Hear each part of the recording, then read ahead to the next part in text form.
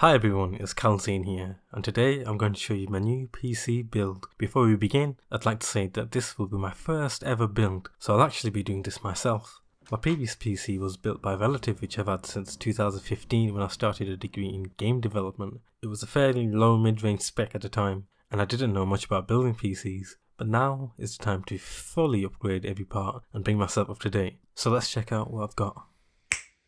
Starting with the power supply, a 1000 watt ROG Thor Platinum 2, an ROG Strix Z790E motherboard, the ROG Herculex GPU holder, 32GB DDR5 RAM rated at 5600 MHz, two 1TB WD SN850Xs, and an Intel 13th Gen 13700K. A Noctua NHD15 Chromax Black to keep that CPU running cool. And finally, that big beefy thing right there, an RTX 4080 Founders Edition. Alright, so it's time to unpack the motherboard. We'll find out what this box is in a few seconds. That is an ROG keyring. I'm actually in need of one since mine broke, so cheers for that. A welcome card promoting Armory Crate with some cool designs on the back, standard informational pamphlets, a detailed motherboard layout, some cool looking ROG stickers, and a very handy manual. To quote Brad Pitt, "What's in the box?" Oh, it's a Wi-Fi antenna. Pulling the motherboard out. Oh my, that is shiny, that is beautiful. One of the things I love about this motherboard is having a lot of ports for my peripherals and of course utilising 3.2 Gen 2 speeds. That's the back of the motherboard. What's next? I'm clueless. Just kidding. It's the CPU of course.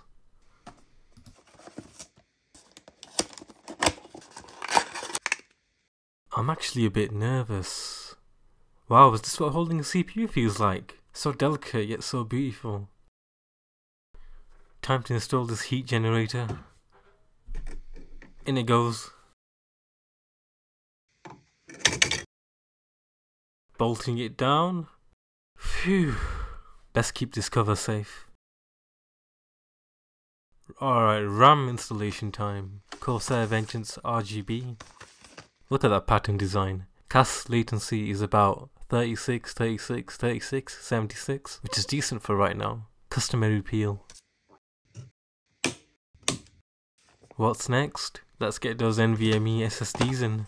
The SN850X is an upgraded version of the SN850, now able to reach the peak PCIe Gen 4 speeds. Unscrewing the heatsink and there's a thermal pad on the back of it. These are needed to keep the SSDs cool and running beautifully, because they run very hot due to the speeds they operate at. My SSD is a non-heatsink version, so I can simply use the heatsink provided by the motherboard. Plus, the motherboard design will look more uniform versus removing the motherboard heatsink for an SSD with a pre-installed heatsink.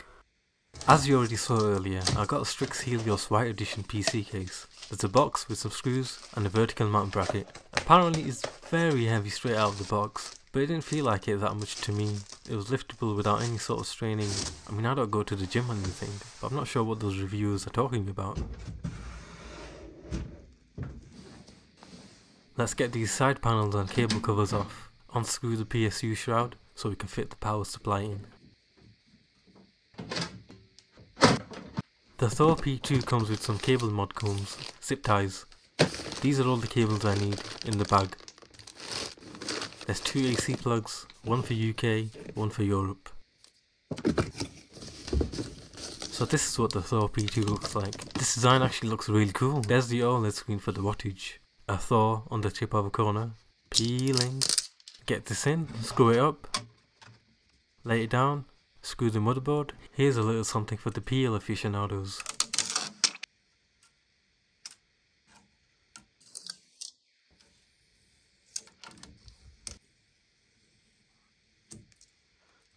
Okay, so the NHD15, there's a mounting bracket, thermal paste, and the fan cables. It comes with a second NF-A15 fan. Let's get this cooler out. Just look at the shine on this thing. It's quite beefy, which is a shame because it will block some of the RGB coming from the RAM. Let's get the mounting bracket on.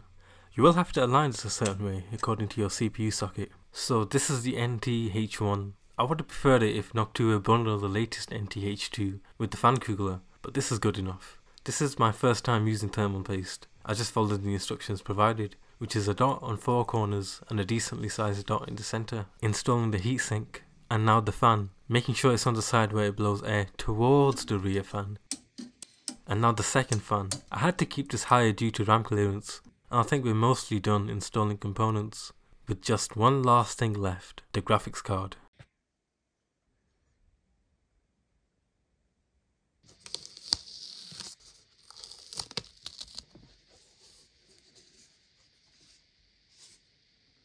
The size on this thing, it looks beautiful. The size and the fan size are the same as the 4090. This will help keep the 4080 that little bit more cooler when pushing the graphics to the max. Get that GPU installed.